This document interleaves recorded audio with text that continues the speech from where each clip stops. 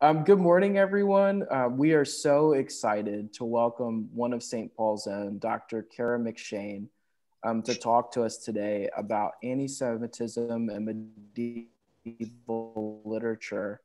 And Dr. McShane is professor of literature at Ursinus College, sings in the choir, leads the anti-racism book group. So she's really, really busy. And so we're just so excited to have an hour of her time to learn from her in her field of specialty. So thanks for joining us today. Yes, thank you. It's a joy to be busy with wonderful and good things and to be involved. And thanks y'all for finding some time on a gorgeous sunny Sunday. So I will share a couple of slides, but I'll leave the chat open. So if you have questions as we go, my plan is to talk for a half hour-ish, but for us to have a lot of time to have conversation, for you to ask questions, either about what I'm talking about today or how I get a lot. How did a nice young lady like you wind up working on anti-Semitism? So I'm happy to field that too. All right, let's get the metaphorical party started. Is that the right share? Let me make sure. Fun. Great. All right. So, presenter view. Good. So, anti-Semitism has been on the rise globally for the past several years, and this has been a particular problem in the US. Some of you all will be familiar with some of these events. So you might remember, for example, shouts that Jews will not replace us at the Unite the Right rally in Charlottesville. That was August 2017. The pogrom at the Tree of Life Synagogue in Pittsburgh. That was October 27th, 2018. Bomb scares at a Jewish community center in Rochester, New York, which is where I did my graduate research. So was certainly memorable for me. Vandalism at a synagogue in New York City. So while anti-Semitism never vanishes, it has become increasingly pervasive in recent years. And if we look just at the numbers, the Anti-Defamation League has reported an all-time high of anti-Semitic actions in 2019, which is the last year that data is available for, with over 2,100 acts of assault, vandalism, and harassment. This was a 12% increase over the previous year, 2018. And it's worth noting that 2018, the ADL reported a 107% increase in such actions from the year before. So of course, not all of these actions are instigated by Christians, but many are. For example, earlier this year, we witnessed men wearing shirts reading Camp Auschwitz and 6 million wasn't enough, marching alongside others carrying Jesus flags as they breached the US Capitol in January. And it's perhaps obvious to decry and reject these kinds of actions, and a lot of Christian communities have. But the ideas that inspire them have other more insidious legacies, ones that shape how many communities perceive Jews and Judaism, even in communities that speak out against this direct, explicit violence. In particular, Christian support for Jewish communities is sometimes marked by these anti-Semitic legacies. David Scheifet, an associate professor of Jewish history at Northwestern University, really neatly articulated one major concern that many members of the Jewish community feel, especially about evangelical support. And this is a quote from him. They talk about support for Israel, their love for the Jewish people, and on the surface that comes across as very unifying. But there's a deep suspicion in much of the Jewish community that they see the state of Israel as a means to an end, that their support is based on the belief that when Jesus returns, the Jews will be converted to Christianity or wiped out. And this belief isn't a recent innovation. It has a lot of its origins in early Christian theology, popularized during the Middle Ages. And I want to be clear, so my field is primarily literature, but I'm a giant nerd and I became a medievalist because I wanted to be able to do history and theology and philosophy and art in addition to literature. And for a very long time now, I've been interested in how medieval English literature presents religious difference, especially in the Abrahamic tradition. So medieval England was predominantly Christian, surprise, but its literature shows strong interest in non-Christian belief systems. And it tends to present non-Christian people in a very bad light. So that interest led me to a lot of work on medieval English anti-Semitism, which is what I'm going to focus on today. And I'm going to give a historical overview of sorts, then talk a bit about how these religious and legal issues were popularized in one particular thread of anti-Semitic narratives, the Fall of Jerusalem narrative that I've been working on, especially in recent years, quite closely. And then I'll explore how those presentations and assumptions remain with us to now.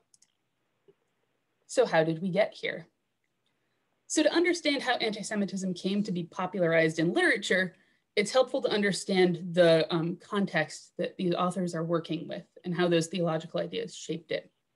A lot of late medieval Christian thought about Judaism was shaped by Augustine and his theology about Jews, sometimes called the doctrine of toleration, which essentially it argued that Jews were kind of a proof of Christian truth. The existence of Jews proved the historicity of scriptural events. And inside of this, Augustine's reading of Psalm 59 was especially central to this doctrine of toleration.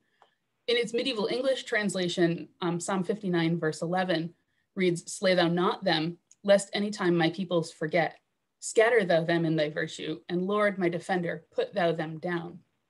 Christian theologians widely took Jews to be the antecedent for them here. And Augustine proved hugely influential, as in many other contexts, and it endangered Jewish communities throughout Europe. So Bernard of Clairvaux, who's one of the most active preachers in support of the Crusades, echoed Augustine as he wrote in the backdrop of the Second Crusade. In one Hebrew chronicle from what is now Germany, which recounts a pogrom or a mass slaughter of the Jewish community there, Rabbi Ephraim of Bonn writes, "Bernard too spoke raucously, as is their manner, and this is what he said to them. It is good that you go against the Ishmaelites, that is, Muslims. But whoever touches a Jew to take his life is like one who harms Jesus himself. My disciple Radel, who has spoken about annihilating the Jews, has spoken in error, for in the book of Psalms it is written of them, 'Slay them not, lest my people forget.'" This same sentiment, based on Paul and Augustine, also appears in Bernard's writings, where he insists that some remnant of the Jews must be spared for their eventual conversion at the end of time. And this marginalized status was exacerbated by proximity. Jews were scattered in communities throughout Europe, right? Whereas there weren't as many sort of communities of Muslims living in and among predominantly Christian regions. And this danger became particularly pronounced over time as it changed in medieval Christian hands. So Augustine's reading of Psalm 59 was further interpreted by later scholars and theologians. And they came to understand Augustine not as condemning violence against Jews, but as forbidding forced conversion. So they concluded that "slay them not" wasn't an instruction to refrain from literal killing, but to making Jews stop being Jews. And because Jewish communities existed throughout Europe, Christians were able to make them into foils, villains, and scapegoats. As both Hebrew and Latin chronicles, especially of the Second Crusade, attest, this had deadly results. And as scholar Anthony Bale succinctly puts it, medieval anti-Semitic representations allow us to see that which medieval Christians were not or did not want to be. So I opened with a German example in the context of the Crusades, but the position of Jews in medieval England was particularly fraught. Anti-Jewish sentiment resulted in legal action against Jews earlier in England than on much of the continent in Europe. So to get there, we need to think a little bit about the Fourth Lateran Council of 1215, which developed and asserted a lot of church reforms, but it also had a dark side. So the Fourth Lateran Council's Canon 68 required that Jews, Christians, and Muslims be distinguished by dress, purportedly to prevent confusion and thus sexual encounters. But the canon wasn't enforced by the church, it was enforced by secular authorities. And in general, this required that Jews wear identifying markers on their clothing. We actually know what these dress codes looked like, mostly from art and architecture. So this is from Notre Dame. And you can see that the Jewish characters are wearing the sort of pointed hats. So these are Old Testament figures, but they're dressed like contemporary Jews were required to dress. England was actually the first European power to enforce Canon 68, though. It was made secular law 3 years later. It was introduced by King Henry III on the 30th of March, 1218. And that happened in the context of multiple waves of violence against Jewish communities by Christians, notably at the communities at York, that was 1290, Bury St. Edmunds in 1181, Norwich in 1184, Lincoln in about 1190, and London in 1276. These attacks were often instigated by, simply put, lies and rumors. Claims that Jewish communities had abducted Christian children, for example, led to the attack at Lincoln. England was also the first European power to officially expel Jews from the country. So Jews lost their legal status by royal edict of Edward I in 1290. But this legal turning point had pretty much no impact on English anti-Semitism. In fact, it intensified it in literature. So there are more anti-Semitic narratives after the Jews lost their legal status in England than even in the years leading up to that legal action. And a lot of that literature, especially from this 12th century point onward, is focused on retellings of the Roman siege of Jerusalem. This is probably not a familiar story to us, so a little bit of context here too. Historically, this siege happened from the year 66 to the year 70. And it was politically motivated. So the Romans were trying to prevent a potential rebellion against their rule in the region around Jerusalem. But the siege culminated in the destruction of the temple in Jerusalem in the year 70. It was burned. It's not clear if that was a deliberate act by the Romans or if that was inadvertent, but at any rate, it was destroyed. And this destruction had implications for the development of both Christianity and Judaism. We can talk more about that later. It was also really a useful victory to Rome, as the military victory gave a lot of political influence to the general Vespasian. Vespasian became emperor about halfway through the siege in the year 69, at a moment that was very turbulent in Rome. And so his son Titus actually managed the end of the war in Jerusalem. And this victory in Jerusalem was imagined as a moment of powerful military unity for Rome, even though Rome was in sort of a political mess at this moment. And it's depicted, for example, on the Arch of Titus in Rome. That's the image there. We've got the menorah being removed from the temple. And it was the cause of large civic celebrations within the Roman Empire. We know about it mostly historically from a Jewish historian, Josephus. He was a combatant in the siege, he was captured, and then he wrote his account after the war ended while he was under Roman patronage. His account was translated from Greek to Latin and circulated really widely in lots of different forms throughout the Middle Ages. But medieval literary narratives transformed these events. They weren't so much interested in politics as they were in religion. Most medieval nations, like France and England particularly, had myths and legends that positioned themselves as the proper, true political descendants of the Roman Empire, and they used those to validate their own imperial agendas. But they also let these countries reimagine power and empire in Rome, read it backward. So the literary accounts depict both Vespasian and Titus as eager Christians, as new converts.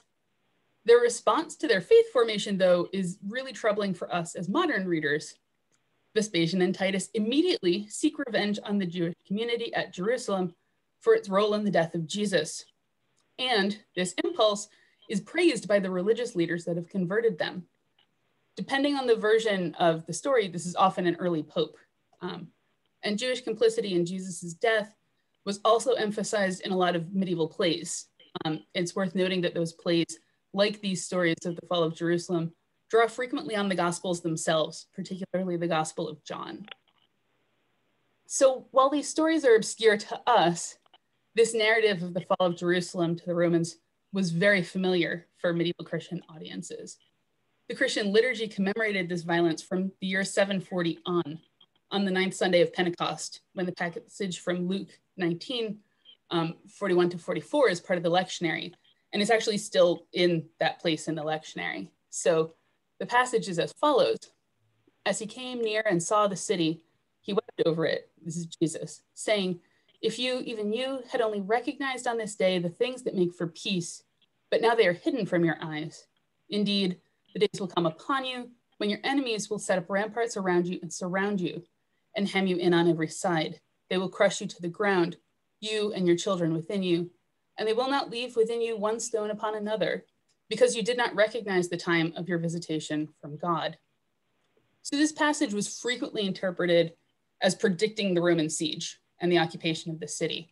So it represents, for medieval audiences, Jesus' warning to the Jewish community at Jerusalem of their own impending doom, and the failure of that community to repent, that is to convert, justified the violence and death in the city for medieval Christians.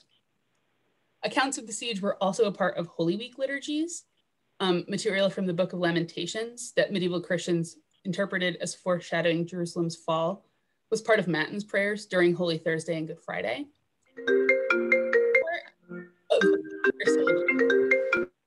For French monks, so they actually read the historical versions of the siege over their Easter Sunday meal. So you're having a lovely Easter Sunday dinner, and the lector is reading some pretty grim descriptions of the siege of the city and its destruction. And it's worth going back to that Fourth Lateran Council that I mentioned. Those same documents that required Jews to be distinguished from Christians in dress also forbade Jews from leaving their homes for the 3 days before Easter, particularly Good Friday. And anti-Jewish violence was a pretty frequent occurrence during this time of liturgical year. This narrative of anti-Jewish violence was also linked to the Crusades by both Christians and Jews in their writing. So Christian documents link the impulse to crusade to impulses of vengeance, using Titus and Vespasian as models for crusaders. And likewise, the Chronicle of Solomon Bar Simpson, who's describing events leading up to the First Crusade, makes that connection explicit. Now, it came to pass that as they, the Crusaders, passed through the towns where Jews dwelled, they said to one another, "Look now, we are going a long way to seek out the profaned shrine," this is Jerusalem, "and to avenge ourselves on the Ishmaelites," the Muslims, "when here in our very midst are the Jews, they whose forefathers murdered and crucified him for no reason. Let us first avenge ourselves on them and exterminate them from among the nations, so that the name of Israel will no longer be remembered, or let them adopt our faith." So beyond this religious and military context, these narratives were really sort of alarmingly popular in literature. So versions of the siege of Jerusalem and the fall of the temple circulated in Latin by the year 700 under the title Vindicta Salvatoris. Those were the Latin versions.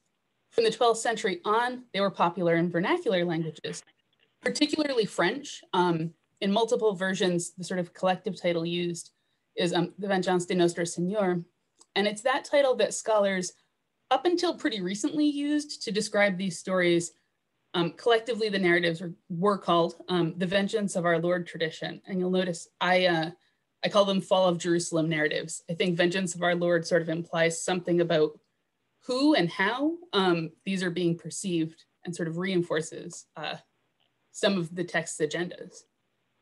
So while it might be obvious how this story is really useful in the 12th century when you're at the height of the Crusades, what's interesting is that medieval audiences stayed really, really interested in this story.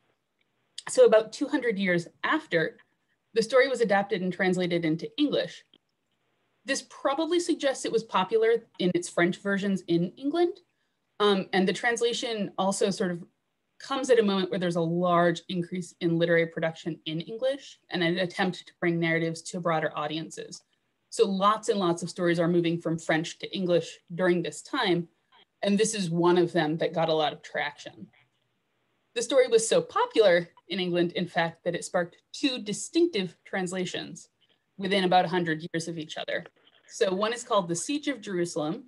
It's shorter. It's actually, perhaps interestingly, the poetry is gorgeous and intricate and the story is appalling.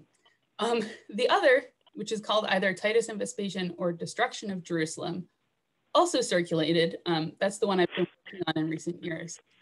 And that one retells pretty gruesome violence in Jerusalem in honestly often pretty creepy rhyming couplets. It has a sort of sing-song quality, and you get sort of 14 lines of graphic violence in this nursery rhyme style poetry, which is an experience. So Siege of Jerusalem survives in 9 copies and Destruction survives in 12. And this suggests they were probably pretty popular. So for comparison, you may have encountered Beowulf or Sir Gawain in the Green Knight, right, as texts of the Middle Ages. There's only 1 copy of each of those, right? So the rate that these have survived at is much, much higher. And we also know that the manuscripts that exist were used and read. There's handwriting in the margins of these copies that engages with the story and makes notes, sort of reader notes, like you might mark up a book. And that handwriting postdates the manuscripts themselves. So it's late 15th and 16th centuries. And it was also popular and further adapted, both into sermons and into plays. So there are dramatic versions in 6 different languages, including multiple performances in England in the 15th century. And these adaptations allowed this story and other anti-Semitic narratives to extend far beyond the Middle Ages in powerful and often troubling ways. So how did we get here? One of the things that strikes me about all these contemporary articulations of Christian nationalism and anti-Semitism is that they're working with the same kind of thinking as Augustine, the thinking that underpins these medieval works. That is, they privilege Jews only as Jews are relevant or necessary to Christian notions of salvation. There's been a lot of popular work by scholars starting to think about that, particularly Jewish scholars. But one of the things that's been notable for me as I do this work is that every time I give a talk about fall of Jerusalem narratives, I have to update my dangerous examples of anti-Semitism that I started with at the beginning of this talk. I was at one point flying to give a talk at the University of Michigan. And while I was in the air, I got off, checked my news app and was like, oh, my talk is out of date. And so there's almost always another dangerous example of this anti-Semitism being enacted. And I want to end with an example that makes this connection between Christian literature and anti-Semitism explicit and emphasizes how medieval narratives are still shaping our thought, right?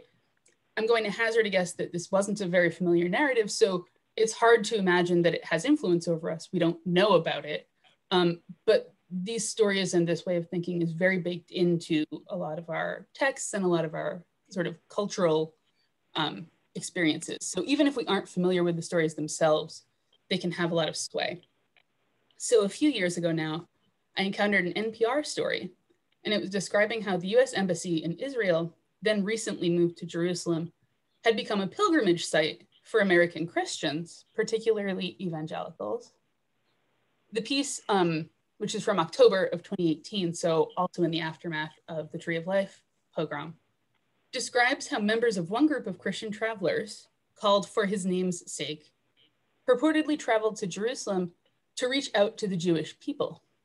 One group member, Deborah Holm, called the move of the embassy, quote, the Bible being fulfilled, in her interview with NPR. Another visitor, Linda Carter, traveled as part of the Beit Tehillah congregation, which is a Christian group that appropriates Jewish traditions in a lot of their worship. And she described the embassy in Jerusalem as follows. So a quote from Carter: "This is the center of the earth right here. Not the earth, but the center of our universe, ours." And what struck me about her statement was the way that it perfectly echoes a description of Jerusalem from a 14th century medieval travel text that I've worked on for years.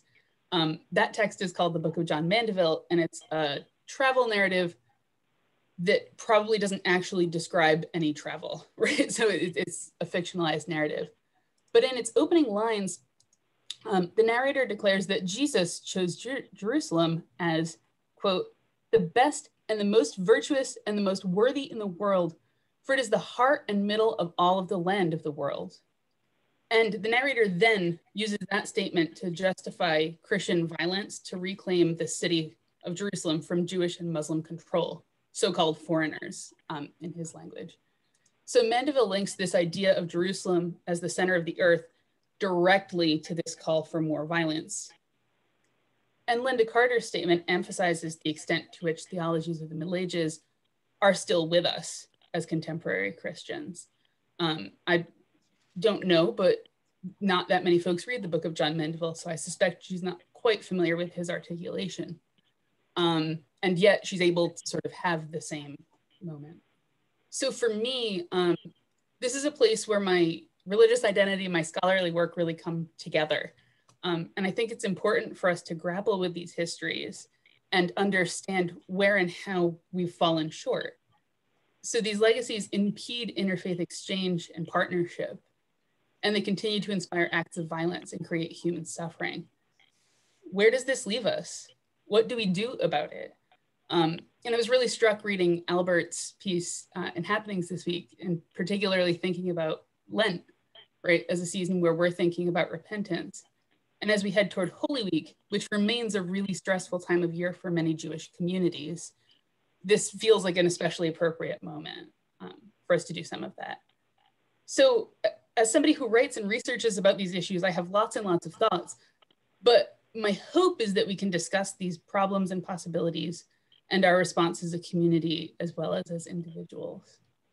And I'm going to pause there and stop sharing and engage, I hope, in some conversation with y'all.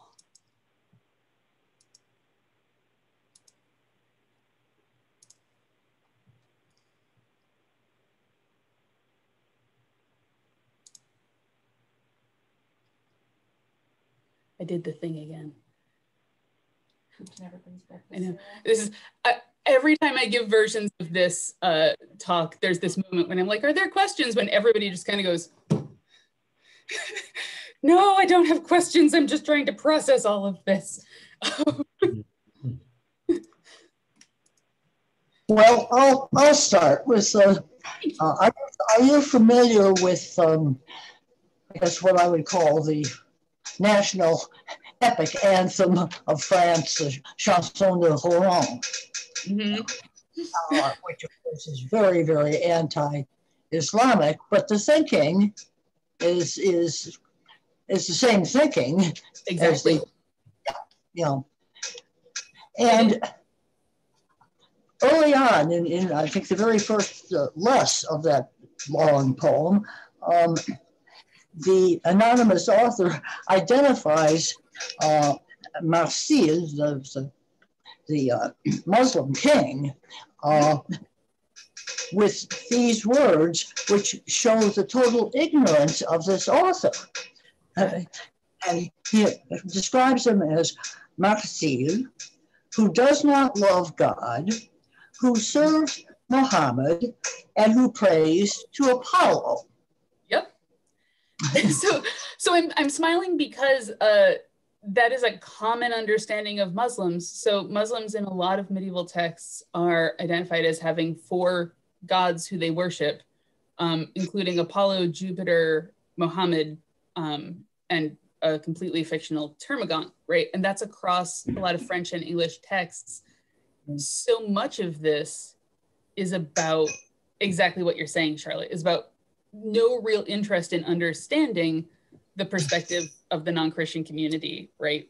Or no real understanding of their theology and their traditions, but about how they are useful as a foil or a way to sort of promote Christian superiority.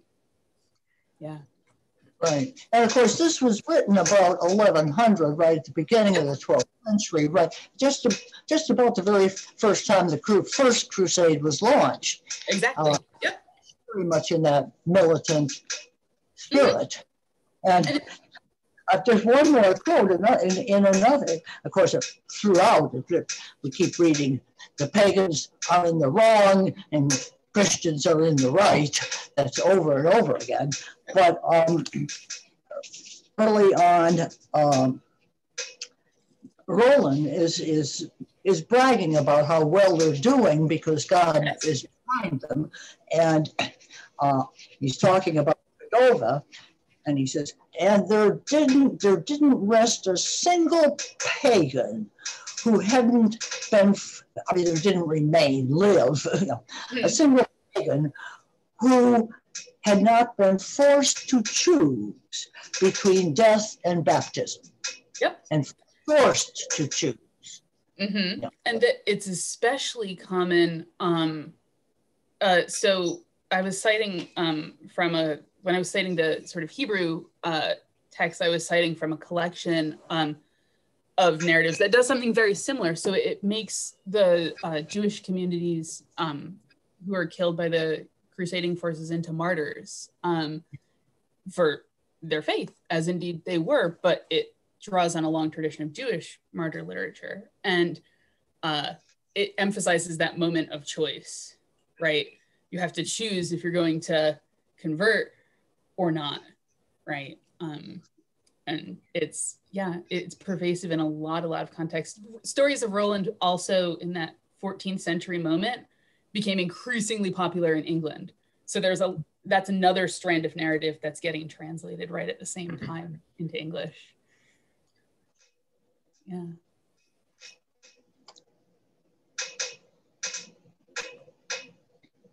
Tara, I was thinking for those of us that have been participating in the racial literature group, that recently talking about how narratives from the past live on and continue. In our case, it's white supremacy and American exceptionalism, which has fed into current narratives today, and how this mirrors that, even though the subject matter is totally different. But it is so interesting to me how these things live on.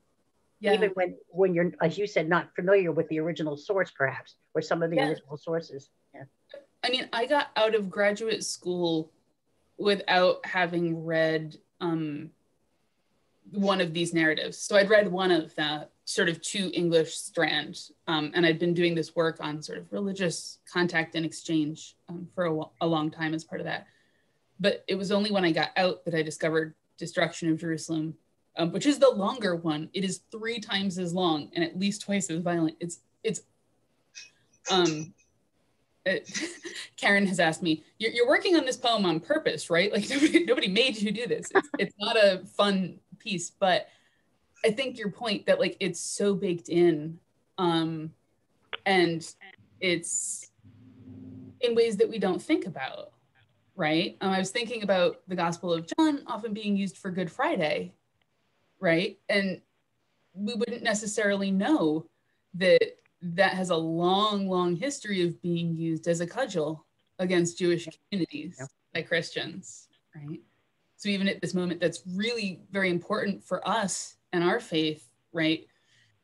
In an attempt to sort of create a Christian identity that was distinctive from Jewish identity, right? A lot of material got baked into that process that's had really dangerous impacts for Jewish. Well, the Gospel of John has a long history of being used in a very vindictive way, because so often the language in there, explicitly the word Jew, well, that's not really the right word for us, is it? Judean is really a more correct form, or Yehudai, but that's an English word, isn't it?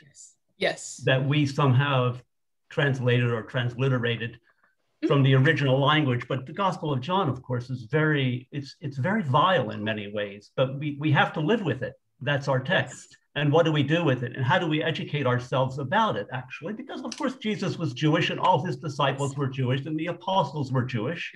Yes. All the early Christians were Jewish. And this is such a tricky, you're absolutely right, Jonathan. Like, this is such a tricky way to say it. It's hard to look back at something that is formative for us, right? As I'm going to say, I'm hazard, yes, if you're here on a Sunday morning, faith is in some way formative and important for you, right? And say, there's a lot here that has been used poorly, right? How do we grapple with that? How do we live with that? How do we understand those choices as reflecting what folks understood to be the wisdom of the time, right? With where we are now.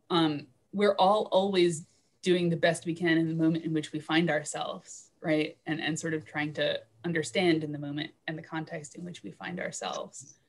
The Gospel of John is the one that is cited most frequently in these Fall of Jerusalem stories by far. And it's also used in a lot. Medieval drama, particularly English, is usually biblical, right? So the most famous medieval drama is basically a collection called the Cycle Plays, and it starts with Genesis and it ends with Revelation, right? And this would have been enacted in public spaces on wagons. It would have moved around your city, and it would have been done once a year in the summer as a kind of public art festival, right? It's almost always based on John, So it's really reliant on a lot of these dangerous narratives. And I'm thinking of in Germany, every 10 years, there's a passion play. Obergammergau, yeah. Right. And once again, reacting the pain. Mm-hmm. Absolutely. And it's Germany is a particularly interesting case for lots of reasons, in that Germany has responded to their tradition of anti-Semitism in very different ways than we have in the US. And if you didn't read Albert's piece in Happenings, I would commend it to you, because I read it and was like, wow, he set that one right up for me. Thank you, Albert. But yeah, it's absolutely tricky, but England doesn't like to grapple with it in the same way that the US doesn't like to grapple with it. So only recently, I mentioned the violence at Lincoln, and Hugh of Lincoln was the name of the little boy who was allegedly abducted and tortured by Jewish communities. And it's within the past 15 years that England took the marker down commemorating St. Hugh of Lincoln and put some language around that said this was a false narrative. So for generations, it was still sort of this Christian-centric martyrdom. That's also, if anybody's read Chaucer's Prioress's Tale, which is also sort of a graphic and appallingly violent tale, is the Hugh of Lincoln narrative, basically. Wow.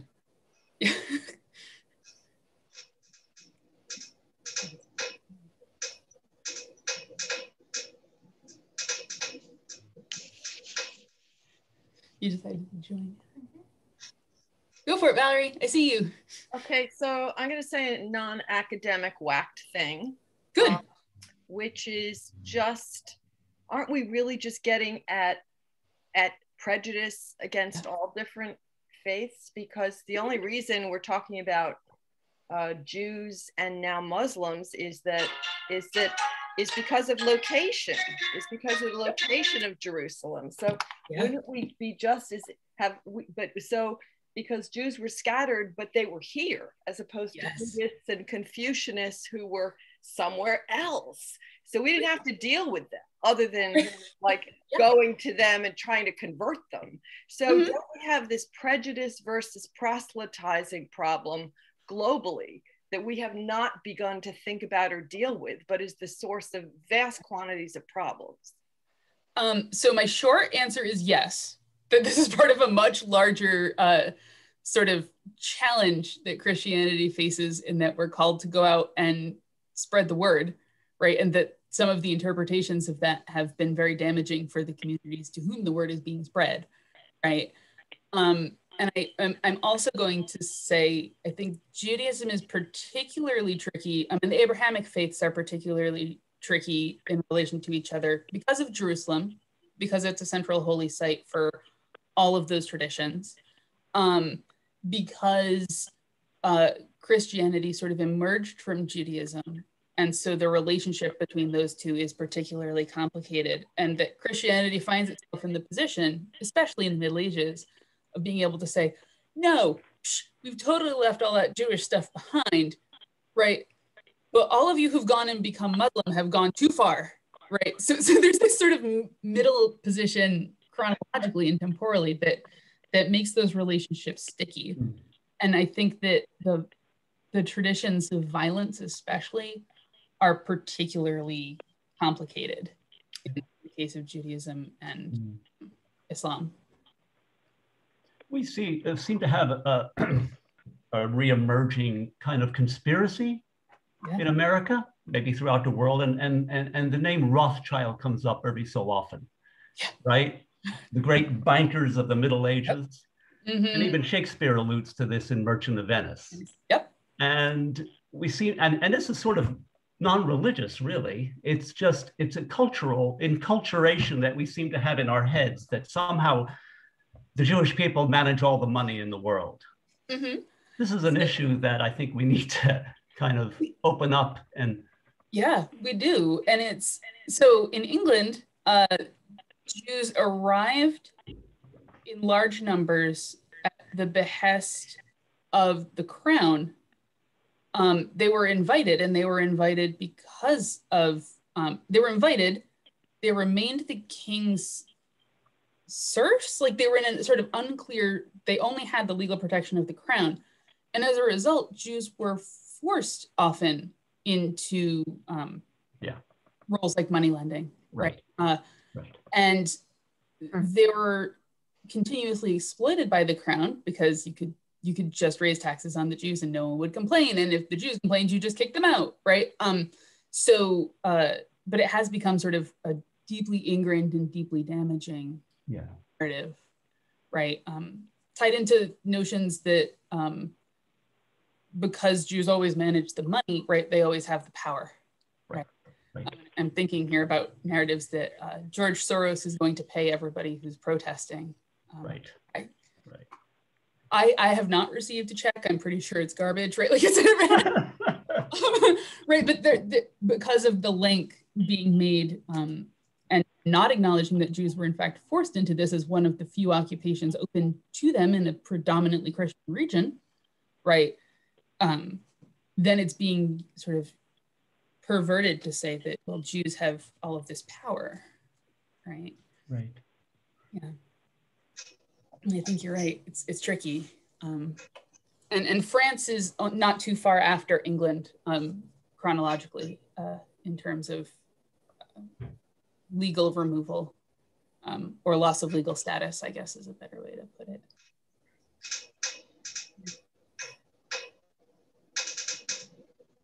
But picking up on Madeline and Valerie, it is the same kinds of narratives about power, right? Get deployed in lots of different spheres, right? Whether that's sort of race, whether that's prejudice of varying stripes, that we see them recur and recur. Yeah.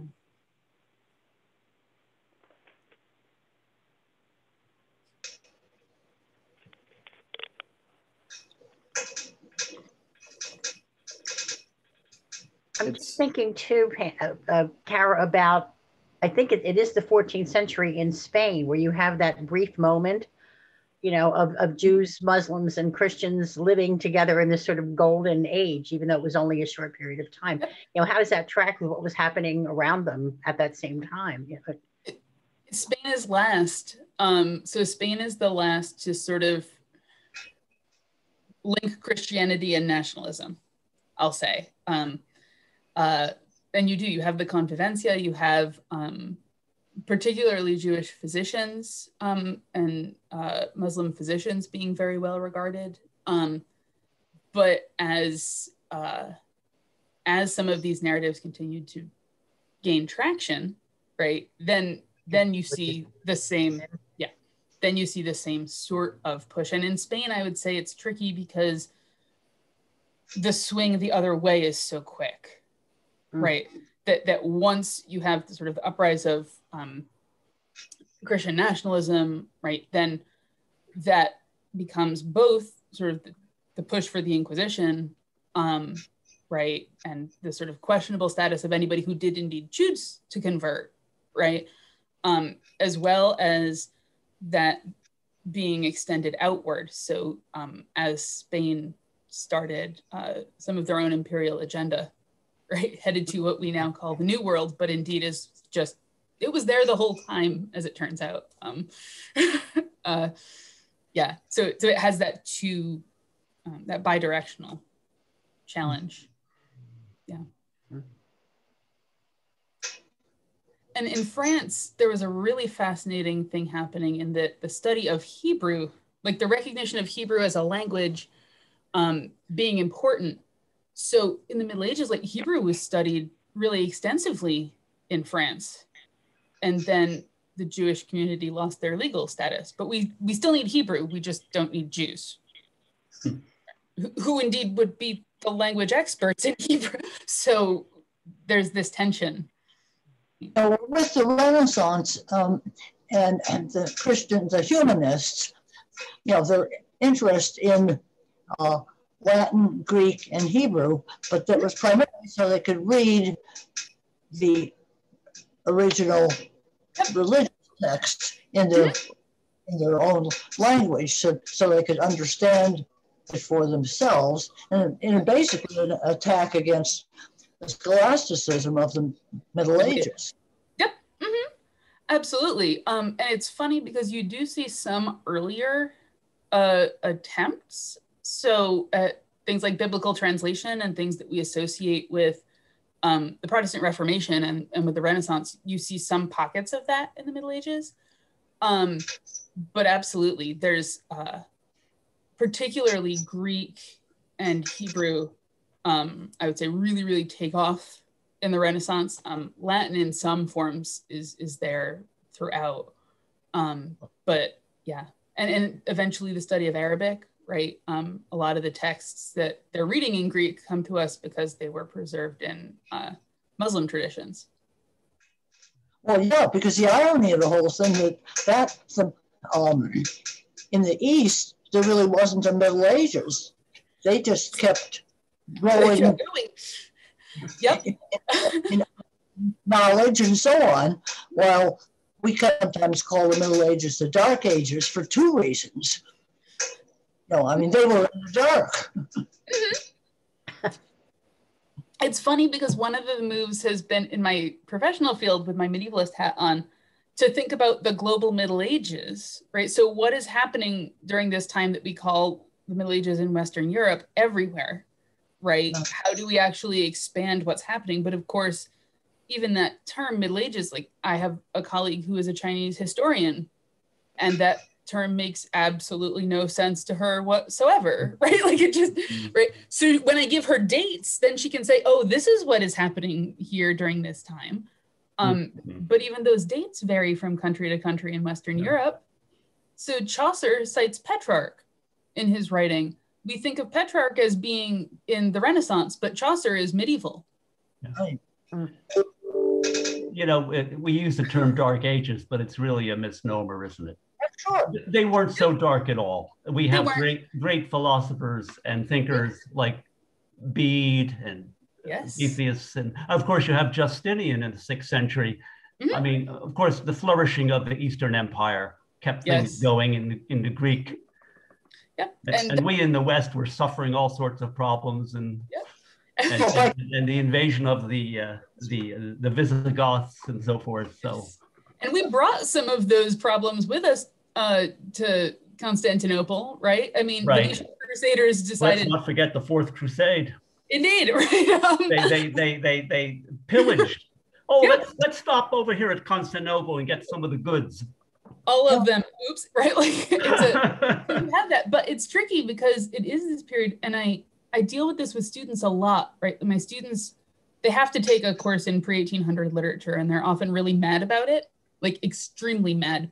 But it's okay, they'll take it because Dr. McShane's not so bad. And so I'm like, so the rise of the university in the West is a product of the Middle Ages, right? The science of vision, of optics, makes leaps and bounds during this period, right? There were certainly some medical practices that weren't great, but we actually have some that work. Right? So there's an early English recipe, an herbal recipe, and a couple of years ago, some scientists tried it out and discovered it has antibiotic properties, and that's how it worked, right? So they're both of those things, right? And I mean, Augustine, who gives us so much that is good and valuable and powerful for the church, also gives us this, I say it's sometimes called the doctrine of toleration. I hate that term, right? Like that's the term it's known by, but I just don't see toleration as a goal, right? Like I think we could do better than tolerating each other. Like that's pretty low bar. So all of this is bound up together, right? Bernard of Clairvaux was a wonderful, powerful preacher. He also used that to instigate the Crusades, right? And if you're looking for a popular history of the Crusades, I have a colleague who wrote an open access book, and it's wonderful, and it will completely break all of your conceptions of the Crusades. Her name is Susanna Throop, and it's The Crusades, an Epitome. It's available online. but she situates it differently. So rather than thinking about it from the Western Europe perspective, she thinks about it from the Mediterranean region specifically, and how it all reads very differently if you start there. Yeah.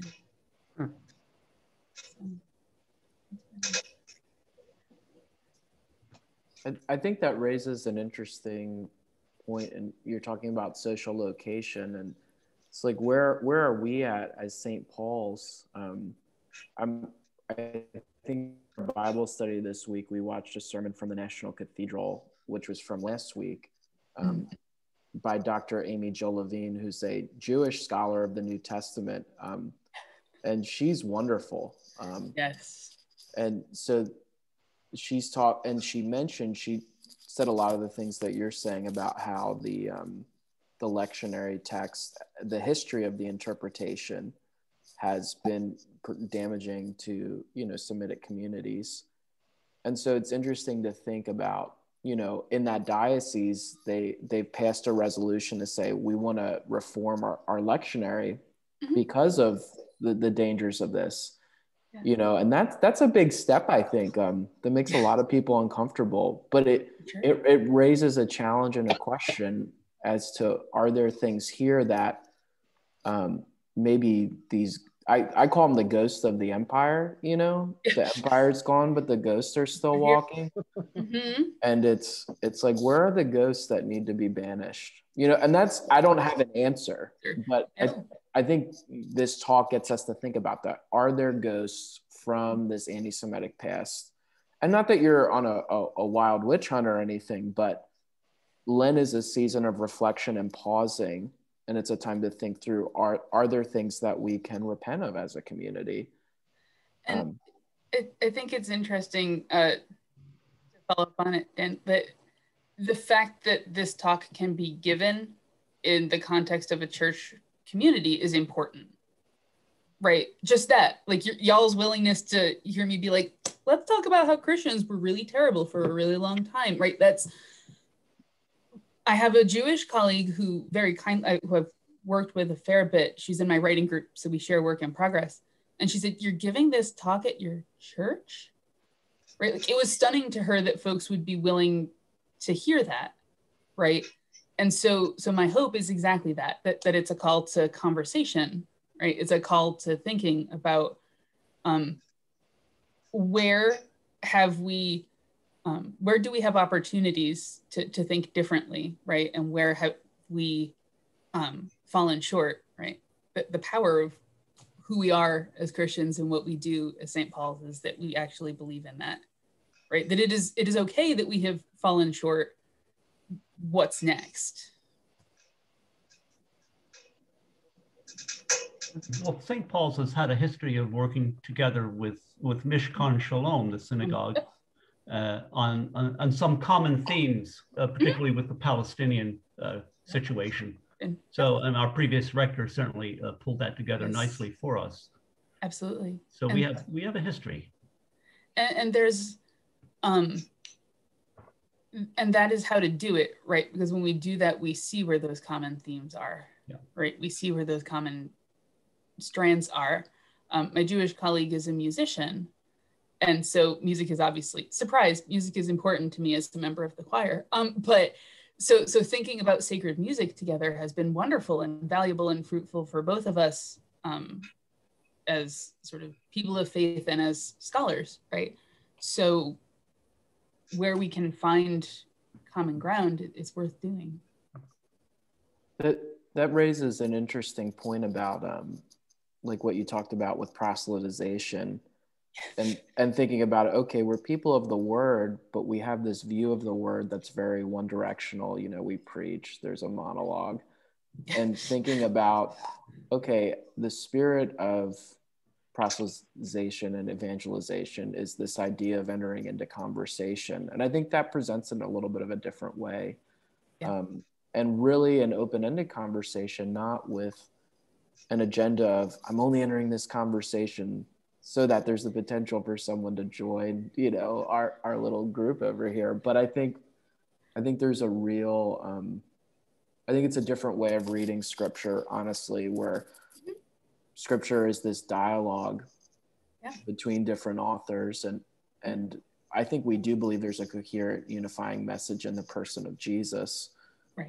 That's what makes us distinct as a community, but it's much more dialogical. And I think that changes kind of when we think about sharing good news. Yeah. There's a big ear with that as well. And where's the good news, and where is Christ working? Yep. Even if other communities wouldn't call Christ, but where is this larger spirit working? We had our confirmation class this year with the Germantown Jewish Center. We had a night where the two confirmation classes Zoomed together. Oh, that's cool. Yeah, and to talk about kind of what was happening and what their process was like. And I think they came to that conclusion, there's more that we have in common than what separates us. And that was cool to be a part of. Yeah. It was very cool. It is awesome. It's cool.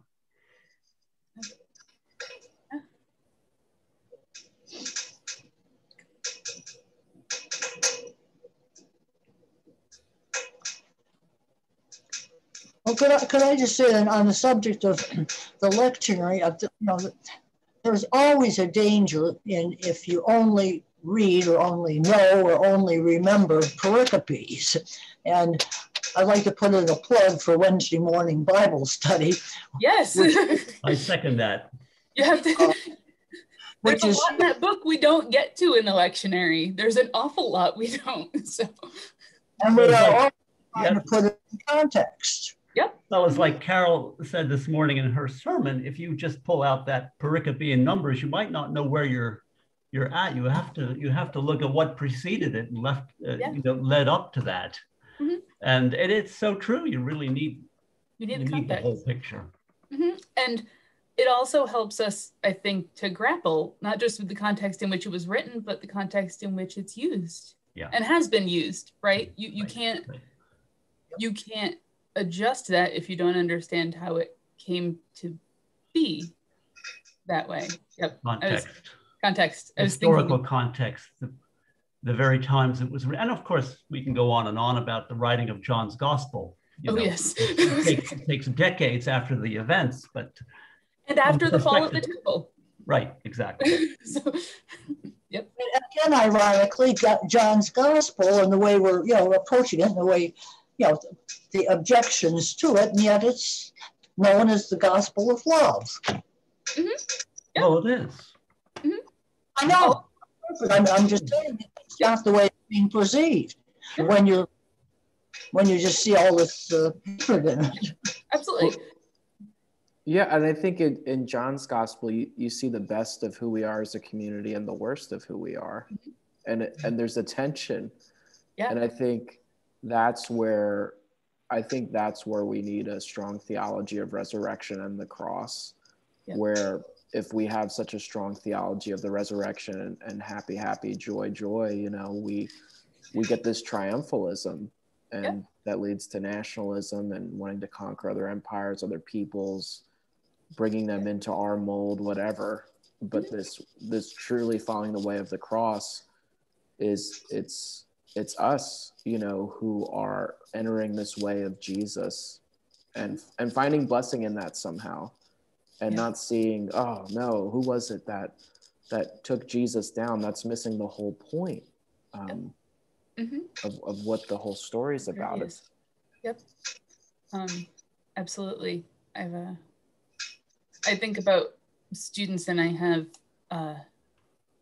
I tend to have two strains of students. I have students who are Christian, generally Protestant, sometimes evangelical, and they are horrified by my classes for one reason, right? And it's important also to not walk the line between my students who are not religious, then being like, see, I told you, right?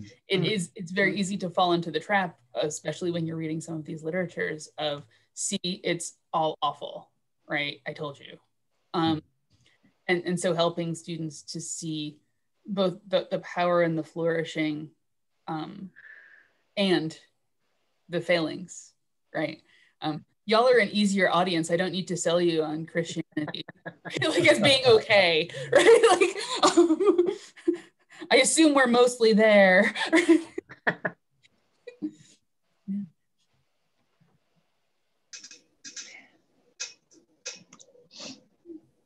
Any more questions?